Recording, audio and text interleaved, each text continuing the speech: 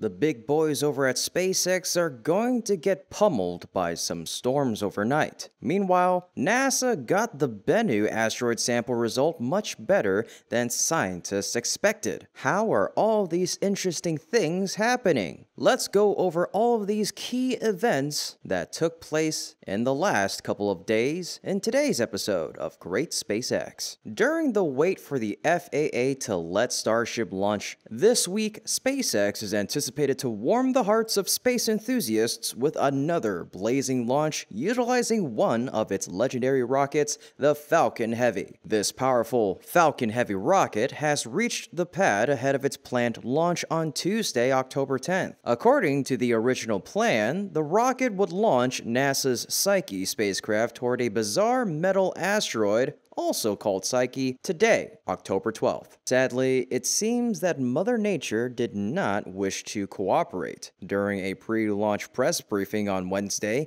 bleak predictions for the next morning's forecast left only a 20% chance of favorable weather conditions. As Wednesday night's storm blew in, the decision was made to forego Thursday's launch attempt to capitalize on the better weather predicted for launch windows on Friday and Saturday. Lena Moses, launch weather officer with the U.S. Space Force, was at Wednesday's press briefing and explained the growing concerns. One of the main watch items now has kind of shifted from just the storms in the area to our liftoff winds.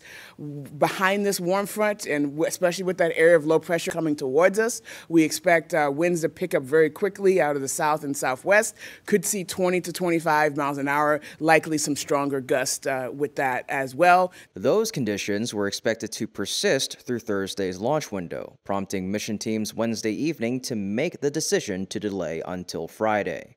Moses explained during the briefing. So for our first backup window Friday morning, 50% chance for go conditions, with our concerns still being associated with storms in the area where we have anvil clouds, some thick clouds, which is layered clouds, as well as cumulus clouds, which get associated with storms. Now, looking at Saturday morning on our third backup window, here is still about the same probability there, our 50% chance of go, and fairly similar conditions here where there may be some storms around, but we expect most of any storms to be after our morning launch windows. The decision to forego Thursday's window may also have to do with the characteristics of Psyche's launch vehicle. SpaceX's Falcon Heavy has limited launch recycle attempts, meaning the rocket can be fully fueled for launch up to 2 times before needing maintenance enough to delay launch more than a couple of days. Tim Dunn, NASA's senior launch director for the Launch Services Program, touched on some of the resource constraints during Wednesday's briefing. The limitations for recycle attempts is due to the vast quantity of densified locks that we use for each attempt with a Falcon Heavy configuration. And then after that second attempt, have we done that, then we would be down about 5 days to replenish the locks in the ground sphere and get it into a densified state. So NASA is now aiming for Friday's 50% go window, with Saturday's similar coin toss chance of favorable launch conditions as a backup. The new plan allows a higher probability of success should the first launch attempt score up closer to T-0 in the countdown. Psyche's launch window runs through October 25th. After it gets off the ground, the probe will head toward the asteroid Psyche, which lies in the main asteroid belt between Mars and Jupiter. Astronomers think the bizarre metallic body may be the exposed core of a protoplanet. The Psyche mission will help them take its measure. Alright, we'll have to wait a little longer for this historic flight. Meanwhile, NASA can treat you with a treasure trove of extraterrestrial material. NASA gave the world its first look at the Bennu sample yesterday on the 11th of October during a live webcast event, which also provided a rundown of the first analyses performed on the off-Earth material. Those very early scientific returns are promising, showing that the rocks and dust contain water and a large amount of carbon, said NASA Administrator Bill Nelson, which suggests that asteroids may have delivered the building blocks of life to Earth. The OSIRIS-REx sample is the biggest carbon-rich asteroid sample ever delivered to Earth and will help scientists investigate the origins of life on our own planet for generations to come, NASA Administrator Bill Nelson said in a statement accomplishment today. Almost everything we do at NASA seeks to answer questions about who we are and where we come from. Nelson added, NASA missions like OSIRIS-REx will improve our understanding of asteroids that could threaten Earth while giving us a glimpse into what lies beyond. The sample has made it back to Earth, but there is still so much science to come, science like we've never seen before. The sample collected from the 4.5 billion-year-old near-Earth asteroid Bennu in October of 2020 by NASA's OSIRIS-REx mission arrived on Earth in a capsule on September 24th, dropping from the spacecraft and landing in the Utah desert. Since then, scientists have been hard at work studying the wealth of material, more than they expected, just inside the top of the canister to conduct an early analysis. The results of that analysis and the first look at the sample were shared during a live NASA broadcast from the agency's Johnson Space Center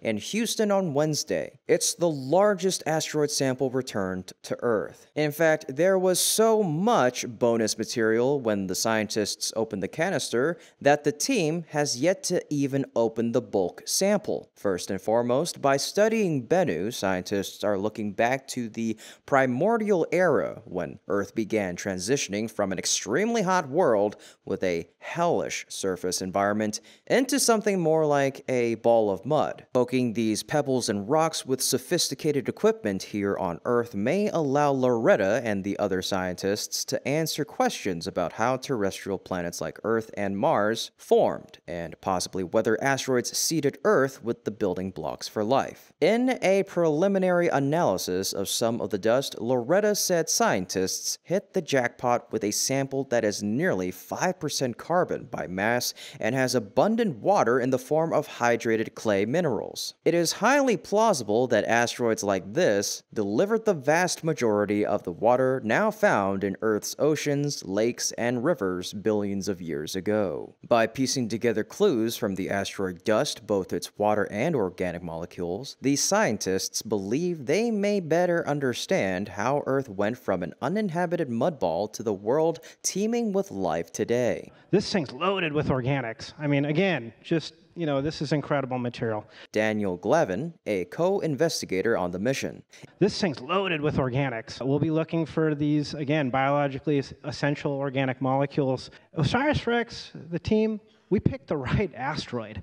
And not only that, we brought back the right sample, right? This stuff is an astrobiologist's dream. Beyond exploring the origins of Earth and possibly life upon it, material from this mission will provide insight into other questions. For example, NASA and some companies are interested in harvesting resources from asteroids to fuel human exploration deeper into the solar system. A thorough investigation of Bennu will provide information about what resources exist in this type of carbon-rich asteroid and how difficult it will be to harvest and process them for fuel. NASA, of course, is also interested in planetary defense. Bennu, as one of the small subset of asteroids that have orbits outside the main asteroid belt between Mars and Jupiter, is of high interest because it might potentially intersect with Earth. According to scientists, there is a 1 in 2,700 chance that Bennu could strike Earth between now and September of 2182. Although Bennu is only about 1/20th the size of the large asteroid that wiped out the dinosaurs nearly 70 million years ago, it is large enough to destroy multiple cities or cause a huge tsunami.